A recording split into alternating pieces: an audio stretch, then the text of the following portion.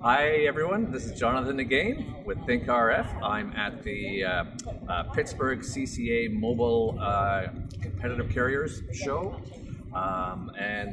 Here's our node. We've got it set up here, collecting data, and I want to show you, this is what I found yesterday. Second in our series of videos about cool stuff that we found. Hopefully you're as much of a geek about this kind of stuff as I am, and you find this stuff interesting. So what did I find here? Well, I'm still trying to figure it all out. I'm not that familiar with the spectrum environment in the US, but a couple of things popped out. We're going to show the video here, or the data here, but first thing that popped out is 600 megahertz spectrum, band 71.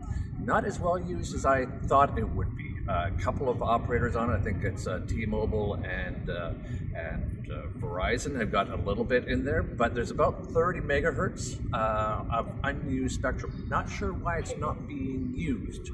Generally 600 megahertz is used for broad area coverage. It's a great band for that. Not being used that much here. Curious. Second thing, interesting where the three major operators here, T-Mobile, Verizon, and AT&T, interesting how they have taken different strategies for where they put the bulk of their broadband service. So I'm just going to have to refer to my notes here. So Verizon has got 80 megahertz in CBRS. So that's where the bulk of their bandwidth is coming from. They got 4 20 megahertz channels. Verizon, on the other hand, sorry, that was Verizon. T-Mobile, on the other hand, they've got, let's see, 160 megahertz of 5G in mid-band. So Verizon's got theirs in CBRS. T-Mobile has got theirs in 5G in mid-band, great band for that sort of thing. Meanwhile, AT&T has got how much they got there? They've got 80 megahertz of 5G in C-band. So C-band, CBRS, and mid-band, all different strategies.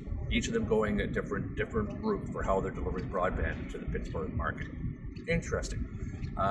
Curious why they're taking different approaches, and curious what are your thoughts on the merits of those three different approaches? Who's getting the better service here in Pittsburgh from these three carriers, do you think, based upon that? Curious what you think about that.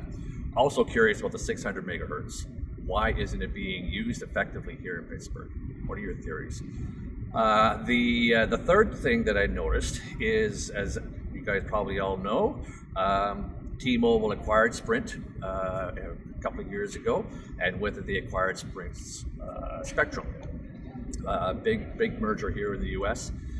What's interesting is T-Mobile has listed Sprint as their secondary PLMN in all of their LTE bands.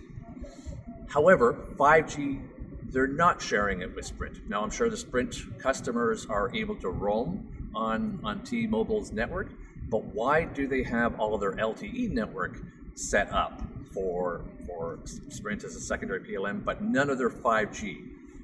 Curious, especially given that that big mid-band range that they're using for the bulk of their 5G coverage, that came from Sprint. So, not clear why that is. Again, interested in your thoughts. So, lots of cool things here in Pittsburgh. Let me know what you think, and we'll see you next time.